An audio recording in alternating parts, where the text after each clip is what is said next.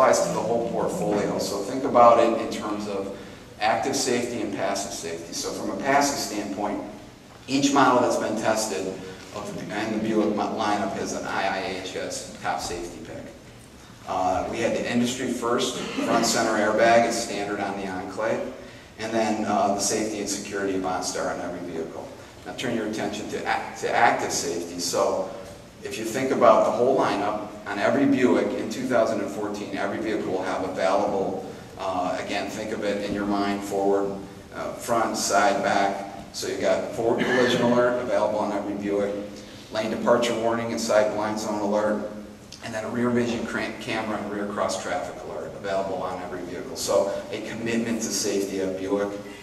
And then if you want to think about customer focus or put it in your mind as kind of peace of mind, we have experienced Buick protection in every model. So again, giving people a reason to try Buick.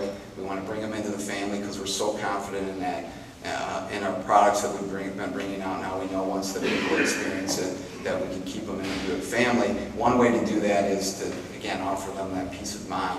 2 years and 24,000 miles of scheduled maintenance on every Buick. Great warranty protection that you can see up there.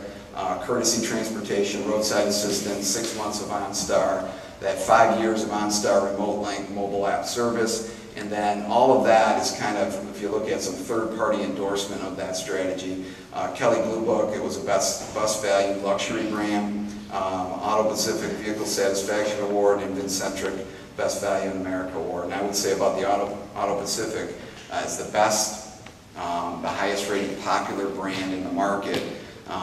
If you're not familiar with it, it's a survey of 50 or 52 vehicle attributes, and they survey about 52,000 people. So a pretty robust survey, and again, it had Buick as the top popular brand, which told us, again, was kind of validation that we're on the right track.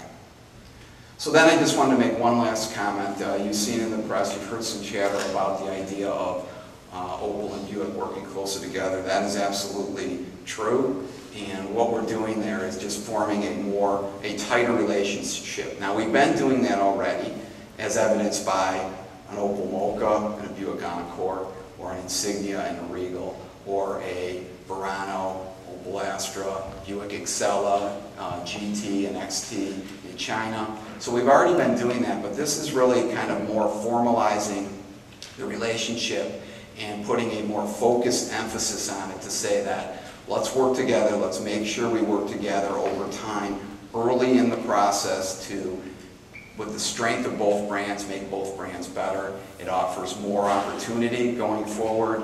It'll expand our horizons, if you will. It will provide scope and scale such that some things that we might not have been able to do on our own, we can now do on our own. And it provides the opportunity for all those Buick attributes to make Opel better, and the things that Opel's great at to make Buick better. And I think together we become, both brands working together become better individually as well. So that's really what you're hearing when you hear about this Opel and Buick working closer together, Buick North America, Buick China, and Opel.